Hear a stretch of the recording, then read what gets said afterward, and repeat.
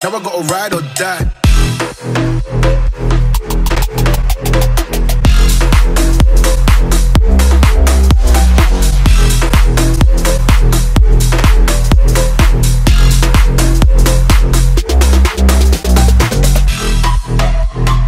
So guys, welcome back to the channel. Today we have a very exciting car. In my opinion, this is my youth, and I had to go and grab this car and get it on the channel as soon as I could. This is a Phase 2 Saxo VTR, but in the two-tone. So as you can see, it's actually silver on silver, and that is a factory thing that they actually came out with in this era of Saxo. And today I want to actually take this out and, number one, relive my youth, because I didn't actually get a chance to own one of these when I was younger. Really stupid of me. Should have gone and done it. Everyone else was. And driving them now, you understand how good these cars were back in the day. You drive new cars, you drive fast cars, but nothing ever quite feels like a hot French car from this era. So we will start with a walk around, actually show you guys this from a 2022 perspective, because it might be a while since you've actually seen one of these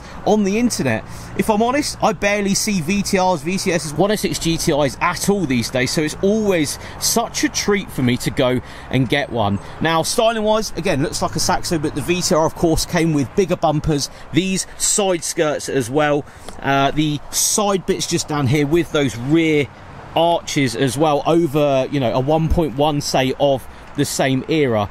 Now this one is actually really sorted, although it's got a couple of stickers on it. The owner is young and he's enjoying his VTR ownership, just like everybody should. In my opinion, you should go and modify these and enjoy them, but me as an old man now and in my 30s, I'd definitely have one of these and have it completely standard, because I'm old now, basically. I'm old. But I will show you a few other things that I absolutely love about these. This is actually still running the factory wheels as well, with factory height. When was the last time you saw a VTR with factory height? I know I say that sort of sentence quite a lot, but when was the last time you saw that? You don't get to see relatively standard height and standard wheels on this era of hot hatch these days.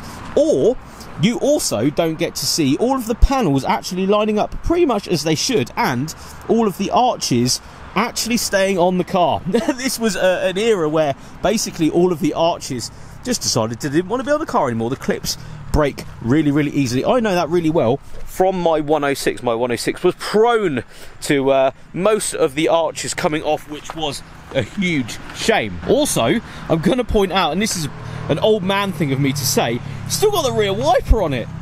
That's just crazy. Although it's got 6x9s cut in the parcel shelf, I understand, you know, we all live the dream of more sound in our cars, but it actually has a rear wiper. Again, I haven't seen a rear wiper on a Saxo VTS in a very long time. Sounds silly, I know, and I sound silly when I'm saying that on the internet, but I grew up in a generation where you were lowering these, putting different wheels on and taking the rear wiper off straight away. But this does have a back box, it has tinted Lexus rear lights, and I will avert your eyes to this sticker, Scrappage Scheme Survivor. Now if you don't know what the scrappage scheme was, this was a scheme by the government, and basically you could take a car like this that you'd owned for a period of time, I think it was a year, it had an MOT on it, but they give you £1,000 for it, plus £1,000 for the car you were actually going to buy. It was something along those lines, and it was a few years ago now, but it meant that most of these cars, especially VTRs, were eradicated in that scrappage scheme. There's a lot of people out there that thought, you know, this was at the end of its life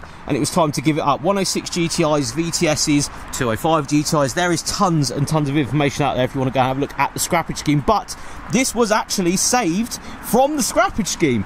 It was bought from basically scrap. It was going to be scrapped on the day of purchase, and the owner bought it for £100 because there was no collateral against this car for the new car they were actually going to buy. So it was saved from this scrappage scheme and saved from the scrapyard, which is an absolutely lovely thing to hear. I love that this little hot hatch from this generation was saved in that scheme. Now I will show you guys inside. Again, there is some tasteful modifications on this car, and you'll see a few inside, but mainly there is standard door cards, standard seats.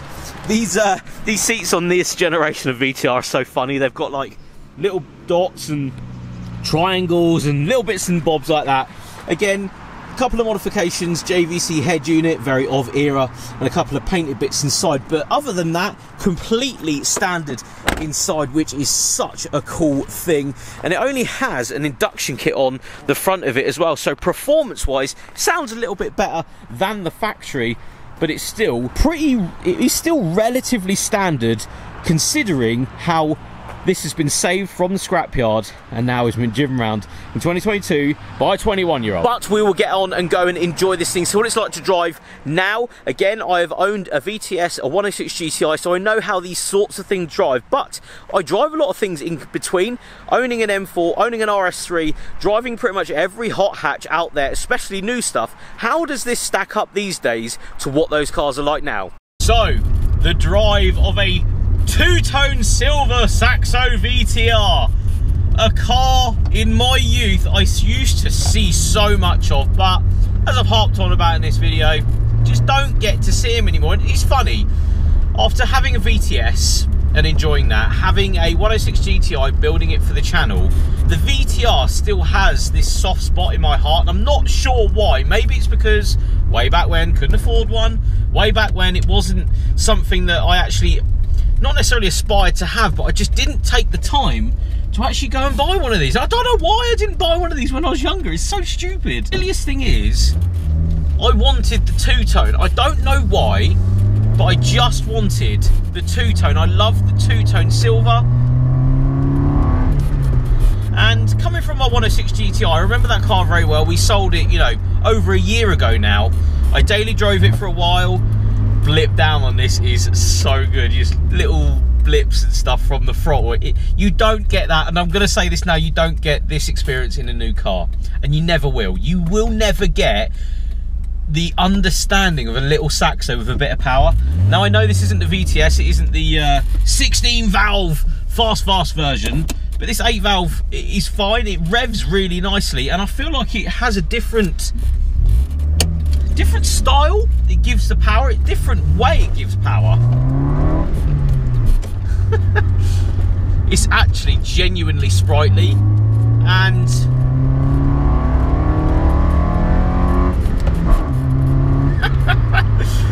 biggest smile on my face, because this is my youth. This was when cars were cars, in my opinion. I've driven a lot of hot hatches, I've owned a lot of hot hatches. Nothing feels like a little well-sorted Peugeot Saxo from this generation that you're able to blip down. A lot of people won't understand that with, you know, flappy paddles and stuff these days, because everything does it for you.